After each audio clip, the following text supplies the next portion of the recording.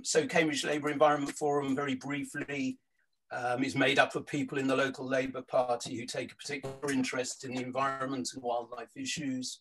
We're involved in campaigns to cut the use of insecticides, rewild verges, and protect green spaces. It was our original idea to invite Feargal Sharkey to speak 2 months ago, and we found various other groups wanting to join us, and this is how Friends of the River Cam came about as a very loose alliance.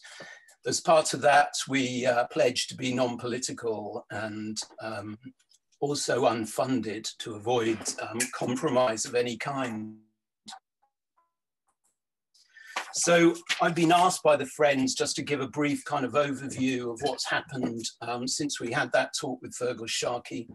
It created a lot of interest and debate with policymakers such as local MPs, mayoral candidates and council leaders. The local media has run a swathe of news and features on the state of the Cam and its precious chalk streams. We wanted the meeting to increase pressure on policymakers and the water companies, to explain how massive new housing developments and therefore water customers can be accommodated in an area where streams and rivers are already badly polluted and run dry. We continue to hold the view that new schemes should not proceed until clean water can be guaranteed and chalk streams return to their pristine state. Cambridge Water, one of the local water companies, is spending £21,000 funding 8 projects to protect chalk streams and encourage biodiversity. That's good, but it's nothing like what's needed. We understand that other groups may want to do individual projects with the Environment Agency, that is the formal regulator of these water companies, or water companies themselves. But Friends of the River Cam wants to concentrate on the wider picture. It's convinced that there needs to be a wholesale reassessment of water use and the responsibility that's needed for this. It's up to Anglian Water, Cambridge Water, and the regulator, Environment Agency, to go back to the drawing board to ensure that safeguarding the environment comes before the profits that are withdrawn. This can only be done by a wholesale reduction in water use and an end to the continuing pollution from agricultural runoff and sewage. One immediate starting point would be for the Environment Agency to give a cast iron guarantee that water quality is good enough for bathing.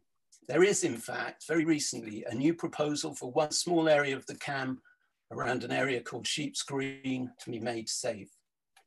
But we believe this area should include the whole of the river, from Byron's Pool to Bates Lock. Extraordinary to me that the Environment Agency will not guarantee currently that any inland water is clean enough for human bathing, although it has just agreed to do this for the first time with a stretch of the River Cam in Ilkley, West Yorkshire, by chance, the place where I was born. Oxford is now pushing for this, and we will too. I'm one of thousands of Cam River swimmers. There are many others on this call. We have no idea what the quality of water that we're dipping our heads into. That really is not good enough. Another step forward recently, since we had the last meeting, is that the City Council and Cambridge Water have just published a review on the state of the river. They asked 2 outside bodies, the Wildlife Trust and Wild Trout Trust, to have a look at the state of the water system. The report came out last month, and you can find it on the Cambridge City Council website under chalk streams.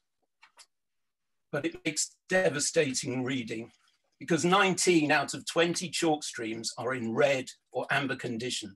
That means a very poor state. Many tributaries are completely run dry. It's only really confirming what we heard and saw in the slide presented by Feargal Sharkey 2 months ago, but no one can now pretend that we don't know what the state of play is. Frustratingly, in the report, there's very little analysis in an otherwise excellent document into what's gone wrong, with only cursory glances to the impacts of climate crisis and the wider growth agenda in this area. The report suggests a host of small remedial work that could be done, that sidesteps the basic problem of over-abstraction and the growing demands of more water through new developments. They claim that this has been beyond their remit. We argue that another document is needed into how they're going to tackle the underlying causes. What there is also these days is talk of doubling nature and the creation of river corridors in this area. It sounds good, but we do have fears that it's going to be used by government, developers, and others as a way to mitigate, rather than halt, the devastating impact on nature and wildlife of building 1.5 million new homes plus huge transport networks via the proposed Oxcam Arc. We're also concerned that business lobby groups may try to co-opt environmental groups to support their agendas by providing money for projects or by becoming individually active in them. This makes it difficult for the public to know who to trust. Certainly, Friends of the River Cam is an organisation that wants to protect nature, but also to ensure that human justice is achieved. We do support economic growth, but we want that growth inside planetary and truly sustainable boundaries. We do not think this is happening in the general Cambridge area.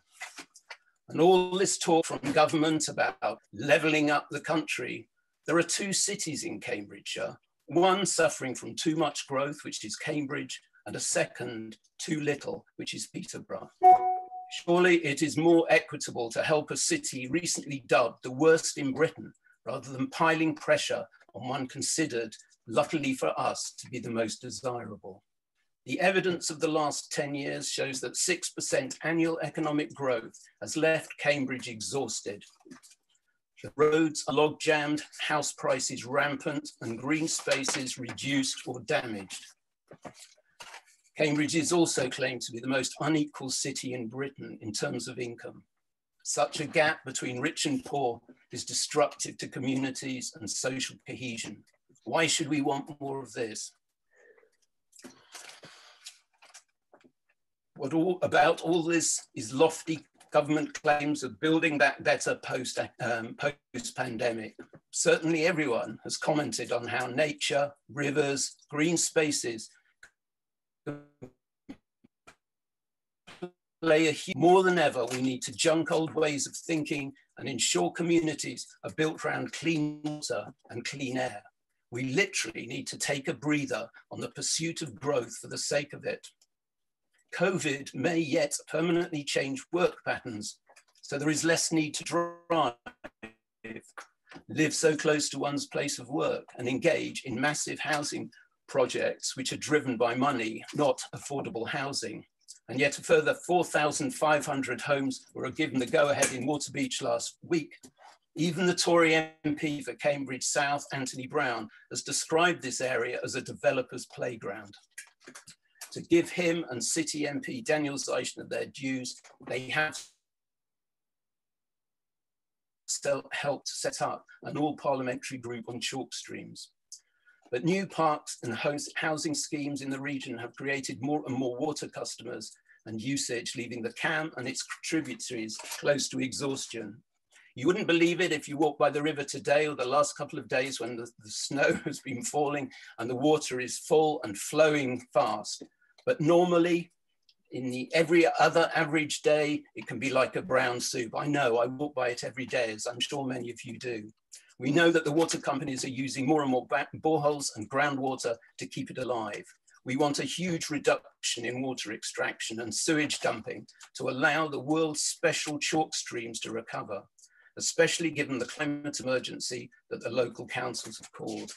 Global warming will lead to hotter summers, less water resources, and we question claims by water companies that new reservoirs or pipelines can solve this problem. It takes years to develop schemes like that, and we need action now. Why have no new reservoirs been built in the south of England for the last 30 years? Water depletion has been known about in East Anglia and wider southeast region for well over a decade. The time to build resilience into the system was long ago squandered, while dividend payments to shareholders continued to be paid. The Environment Agency should have raised the alarm years ago instead of allowing a clearly unsustainable situation to grow worse. So what else have those involved in Friends of the River Cam done over the past 2 months? We've been creating a website, and the link is on the chat, you can see it. We have developed petitions, we've drawn up a river charter, which we want supporters, policymakers, and companies to sign up to. We've written open letters, which were printed in the local paper this week alone. Individuals have written their own letters to the press. We don't have any money coming into this campaign. It's all run by volunteers. We're not looking for money. We don't want to be compromised in any way. But it does mean that things like developing websites are slower progress than we would hope for. But there's been enormous enthusiasm, goodwill, and momentum behind the campaign. And it's fantastic that I see we've even got people watching tonight from Akron, Ohio. So obviously the message is spreading worldwide. The patron saint of chalk streams, Feargal Sharkey, continues to use his social media battering ram with skills and wit. Do follow him on Twitter. Please also write to MPs, water company bosses, and the Environment Agency to express your concern and keep coming to our talks.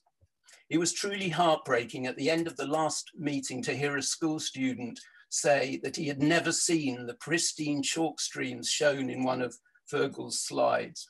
So for the next generation's sake, we owe it to them to stop and do all we can to stop this reckless disregard of the natural environment. I'd like to end by quoting something from the Assembly of First Nations in North America, whose ancestors may have arrived in Canada 14,000 years ago. They know about the importance of living in harmony with and respect for nature. And they do not see water as a product to be plundered for profit. This is what they say. Water is the most life-sustaining gift on Mother Earth and is the interconnection between all living beings.